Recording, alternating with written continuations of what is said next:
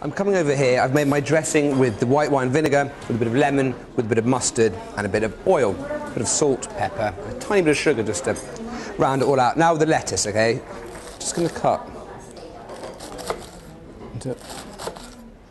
So cutting the cos will remain to nice bits. I mean, usually I pull lettuce apart, but in this I'm trying to make it a bit chefy to impress Mark and all of our diners, which looks like I'm failing at this point. So anyway, I'm going for a bit of a chefy technique. All you do, you get a bit of lettuce in there, bang. You get your wonderful fennel. Let's put a little bit more lettuce in. Okay, now with my lovely clean hands, let's take that.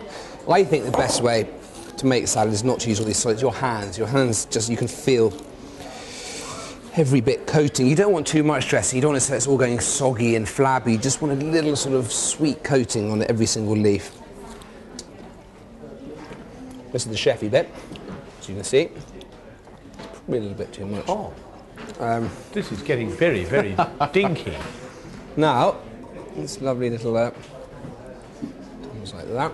There we go. Are you going to dress that with chives at the end as well? Exactly. And right at the end. I want to watch this masterpiece coming together. It doesn't actually. There's a little bit. Anyway, it's going to do it now. Yeah. Chopped chives, the final flourish. Very pretty. Sticking all together, bang, and also just to do a little bit of seasoning on top there. Tom. And there you have it, haddock salad.